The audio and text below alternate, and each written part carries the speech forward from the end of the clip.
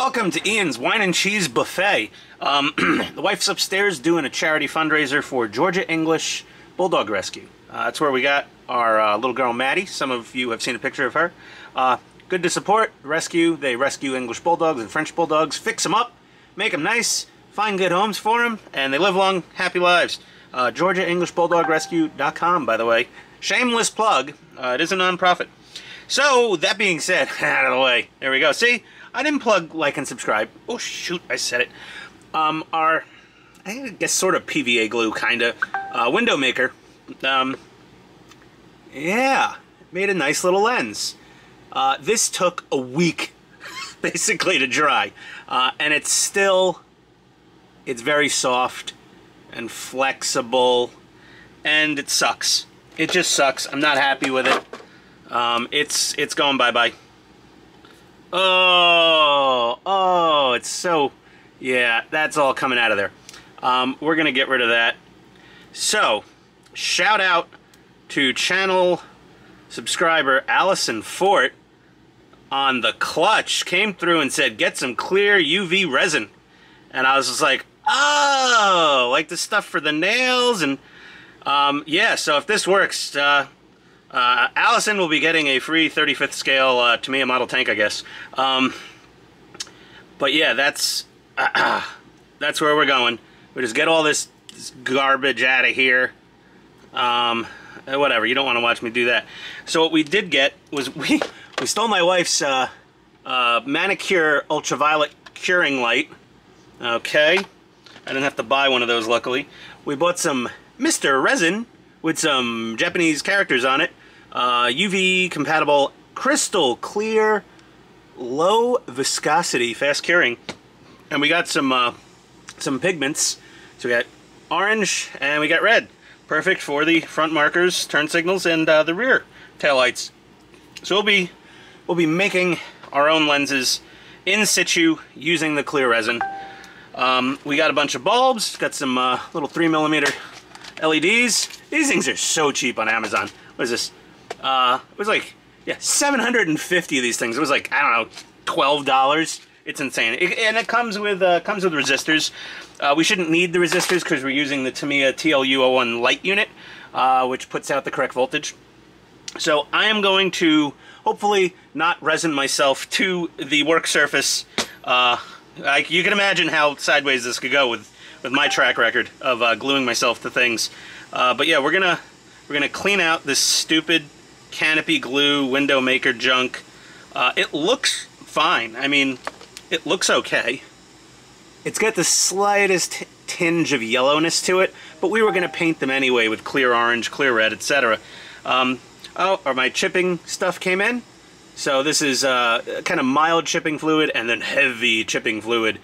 This is as opposed to using hairspray, which, you know, results can vary with hairsprays. It really depends on the hairspray.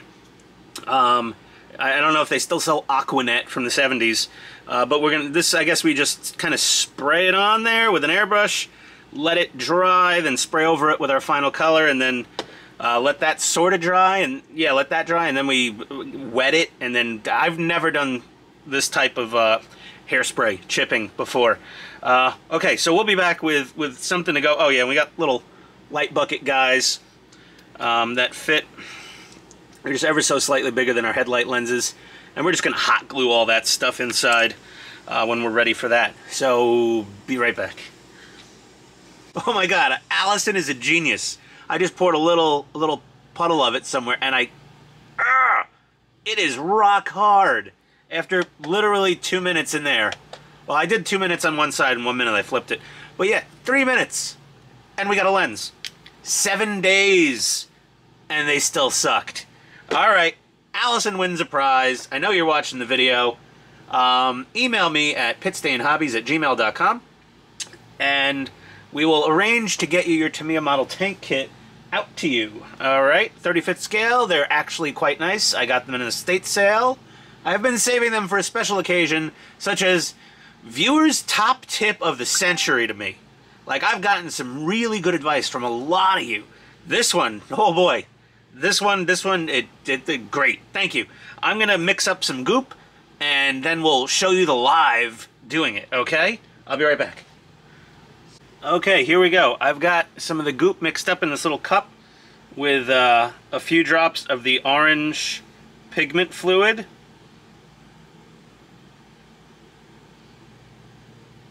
And we'll pour a little bit into each lens area. Okay. All right. Okay, there's a couple tiny baby air bubbles in there. I'm not perfect at this. Not quite sure. And dear God, that light is bright. So just so you don't stare at the black light, you shouldn't. I got this little Mylar bag, and I'm just going to put that in front of it.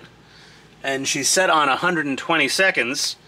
And after 120 seconds, now let me clean off my little mixie blade in this little silicone cup.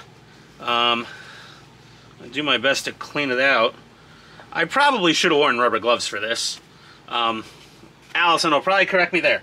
Okay, that's it. I'm done saying your name for the video. Your 15 minutes of fame is over. I'm kidding. I'm kidding.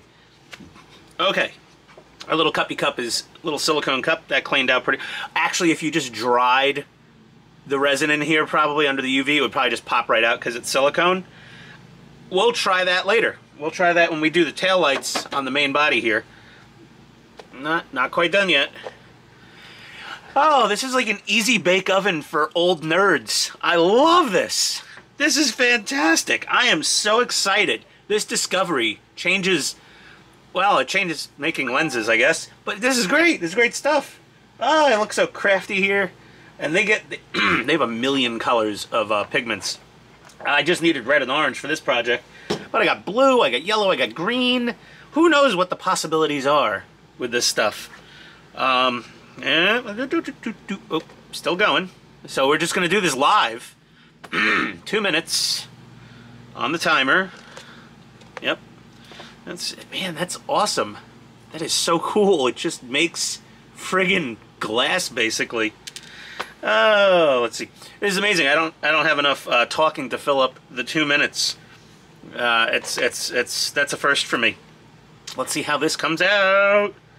I'm excited. Lights off. How are these? Yay, they're hard. That sounded weird. Okay, let's get them out of here. Oh, this worked perfect. I just put masking tape on the backs, and okay. So we need to cure them from behind as well. And I could put a little in there to, let's give it another minute on the back. We'll give them 2 minutes. No, we'll give it 1 minute. Let's see what we get. Okay, eye cancer. I don't know how bad it is to stare at that. Oh, no, I do. I know staring at UVC, which is a germicidal UV lamp, is extremely dangerous for your eyesight. This is like a UVA, UVB. I guess it's sort of like a tanning bed, which, you know, they never really were telling you to lay under those things too much back in the 80s. Quite the thing. Nowadays, I think they're banned almost. It's crazy. But, whatever. Is what it is. While we're waiting for that light to go, little step 2, as Steve Wallace, the stealth camper, says.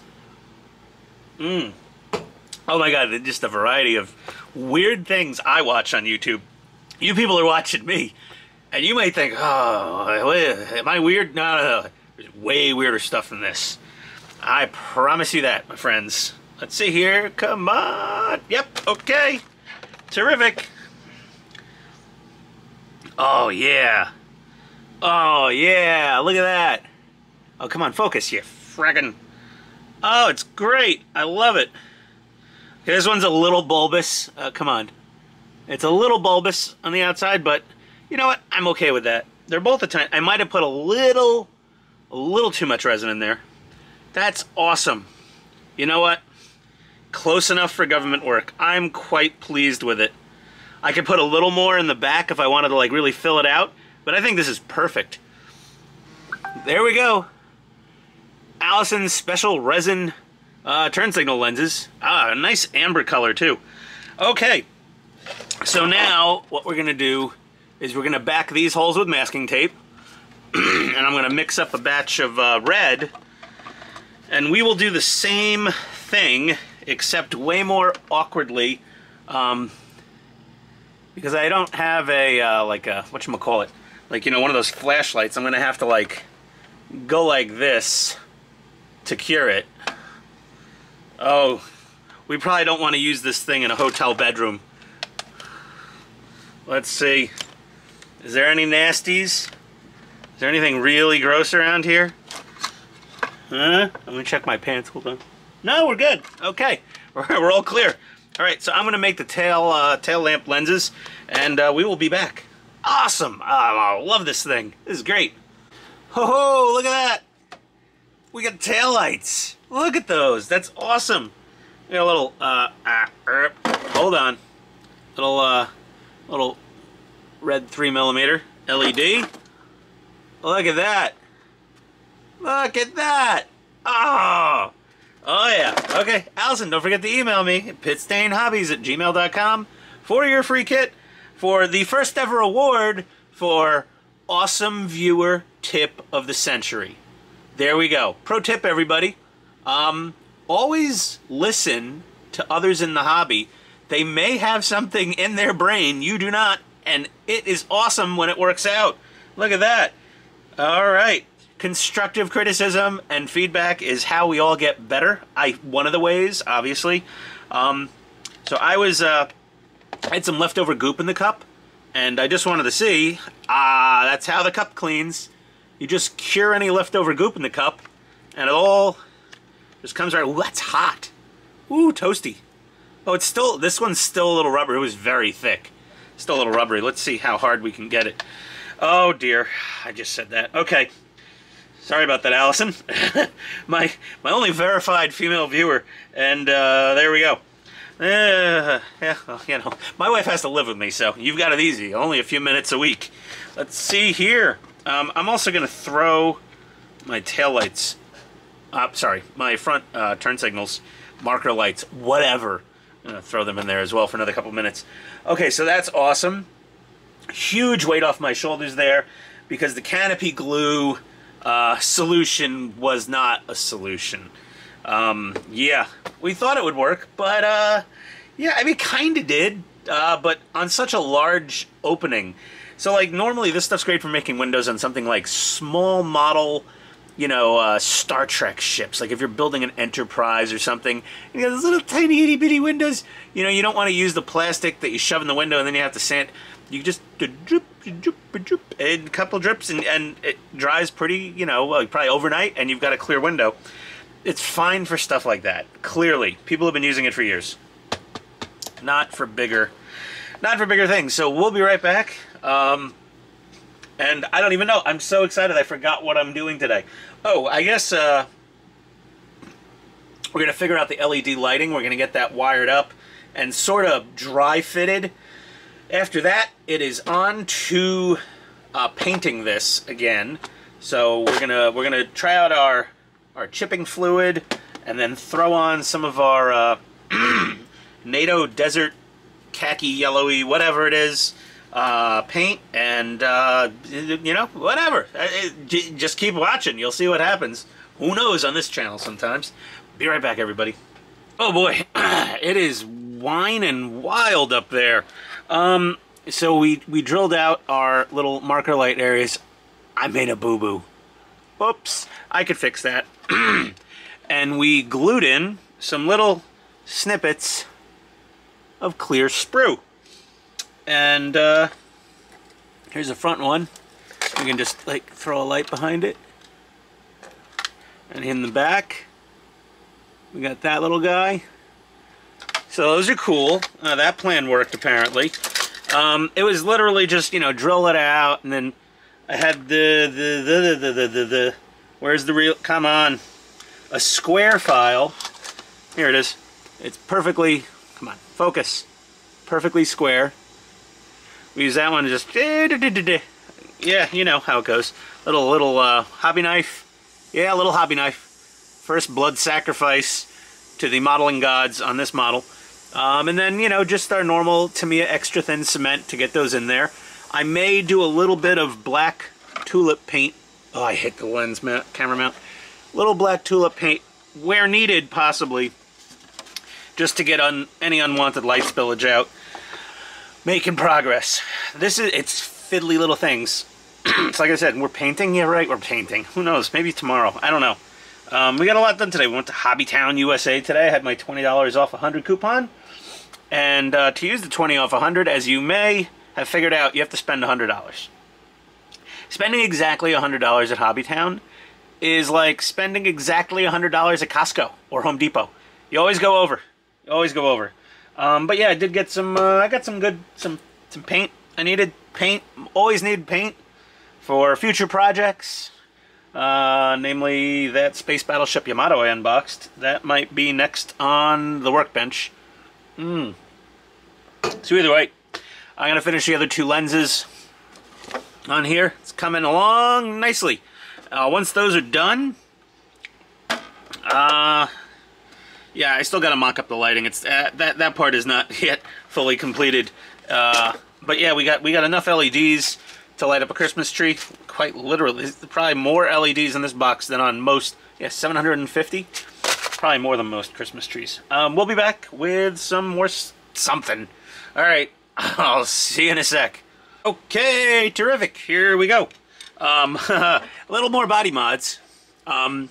We took the air cleaner off because it was just sitting there flush. We filled in the locating pin with a piece of sprue. We took some evergreen tubing. And we actually took one of these little transmission cap things that go on the little drive shafts inside the gearboxes, and we put that at the bottom to beef that up a little. That's kind of how they look, and that's approximately the height. So yeah, why not? You know, we're doing all this other work. We got our front turn signals installed. We're gonna clear mask over these. Sorry, liquid mask. Jesus. All our little corner marker lights are in. Obviously, our tail lights look fantastic. Thank you, Allison, for that tip. We're gonna liquid mask over those. Liquid mask over these. We're gonna pull the windows. Pull all those windows out, nice and easy, just a bunch of screws. I'm going to get a little paint on this fella, and then we will start, I guess, doing the chipping fluid, aka hairspray. We'll do that and see where this goes. All right, we'll be back. Okay, so before we start painting, let's just get a preview of the whole thing.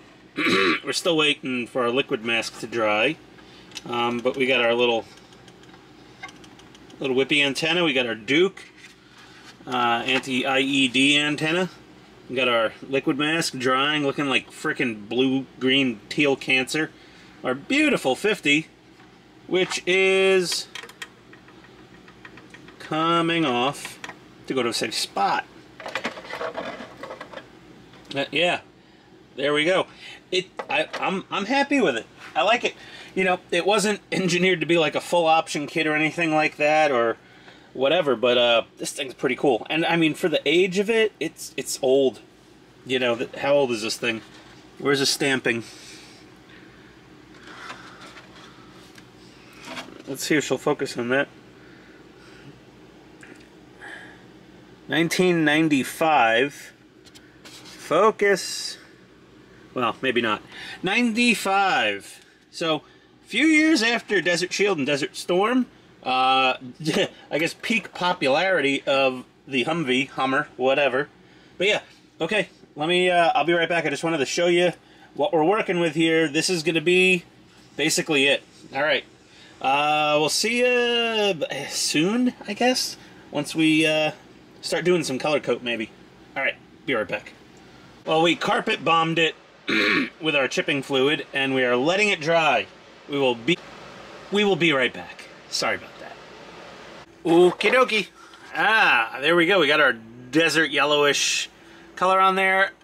You can see we've modulated it. We painted right over that olive drab, or what was it? It was not olive drab. It was NATO green, actually. So a lot of these things, they showed up in Iraq or Saudi Arabia, more likely. Green. You know, they were all over the world. They were green. They're in the U.S. They were green. They get to the desert, they're like, oh crap, these things stick out like a sore thumb. So they just painted them in situ. You know, in theater, they got painted, and the paint jobs weren't the best. So we did our chipping fluid, and what we have now is a pretty stiff bristles. I mean, these are pretty rough. You could also use a toothbrush. So we've got a little toothbrush here also, and this is like a fairly soft toothbrush, soft to medium-ish. We got our little Yeti tumbler. There we go. Got some water, which you know we're probably going to spill. And what we want to do is we want to dip this in the water, and apparently this will, oh my God, it's happening, people. It's happening. It's happening in real time. We're dabbing, we're poking. Oh yeah, look at that. Look at that. We're breaking through the desert yellow. We're gonna go along the kick panels here. Get it nice and wet. Ah, look at that. That's so cool. This is so novel for me. You gotta be a little rough, it seems. Little rough. Yeah, we're being a little aggressive. Oh my God. It's happening. Look at that. Oh, this stuff is awesome. I don't know if I'm ever sponge chipping again. Well, I'll probably still sponge chip. Look at that.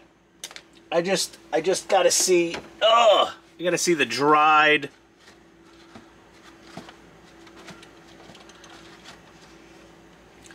That's so cool. That is some awesome chipping. That's awesome. Okay. Oh, I found my new favorite thing. I'm gonna do a whole lot more of this, and I'll be back. All right, but you get the idea.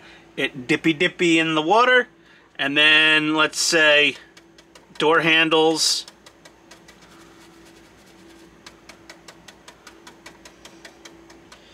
Door handles.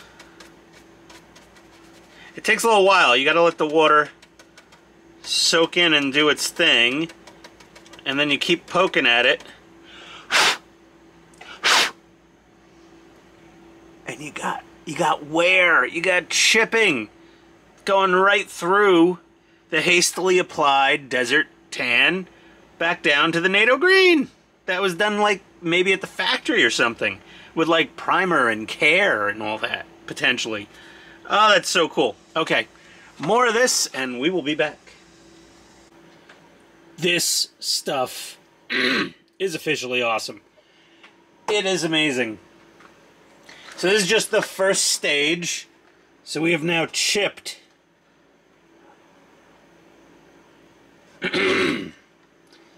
that's looking mighty good. I mean, that looks like beat the shit out of it in Desert Storm. Okay, that's quite nice. We have a lot more weathering to do after this. We've also to the Tamiya legends. Yeah, you're gonna hate me. In all the photos I saw, the suspension was painted as well. It wasn't done very neatly. I also cut off the front little scoopy bumper thing. We got the wheels. We're gonna chip these conventionally. We've got streaking grime, and we've got not really rust. We're not gonna do a lot of rust because this is mostly aluminium. Hey, Australia and New Zealand, apparently, aluminium. So not really dealing with rust. Streaking grime, obviously some oil stains near the fuel filler. You know, the normal stuff. The stuff we always put on. But this thing is going to be pretty sweet. This is the end of this part of the whole build series. This is the end of part 3. Part 4 will be back. We'll be peeling off the clear masks, because the clear mask is still... Ah! Oh, Jesus. Why am I such a klutz? It actually, look at that. We even got paint cracking from that chipping fluid. It's pretty cool.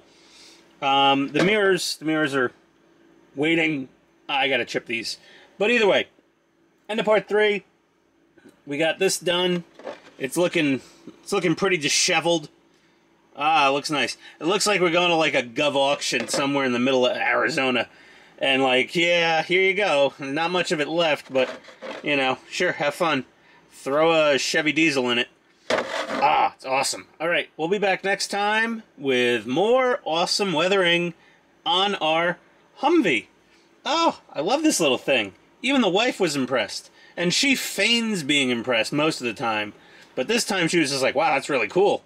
So, I told her it was hairspray, so, you know, the girl in her was like, oh, you did that with hairspray? I didn't tell her what I really used, but whatever. Either way, have fun. Enjoy your weekends. We'll see you next time. Later, guys and gals. And thanks, Allison. Yeah, we appreciate the resin.